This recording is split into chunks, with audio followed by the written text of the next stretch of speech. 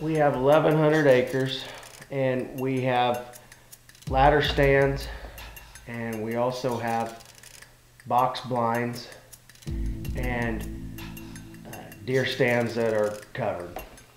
We have 13 different strip pits. We have one that's a mile long, and then we have little ones according to that, you know, just little surface stripped pits. Yes, we accommodate them. We give them 2 meals a day,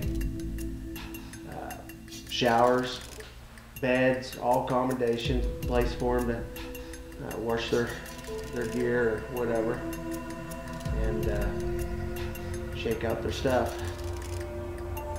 Yeah, really extreme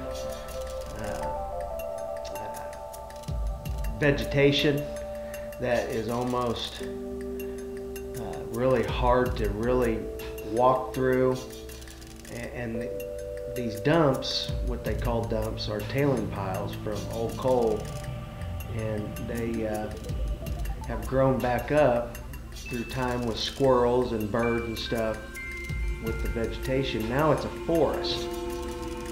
The more fun that people have, you know, and is the whole hunt and excursion, really. They come from all over the United States, have them from Wyoming to South Carolina, Florida, just all over.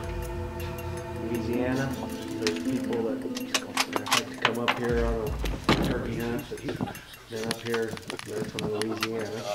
Yes, we have people that's been coming back for 12 years that just can't get enough of it. It's like I said, it's not just the hunt itself. It's a good time, and we all get along, and my main goal for you is to get you what you're looking for.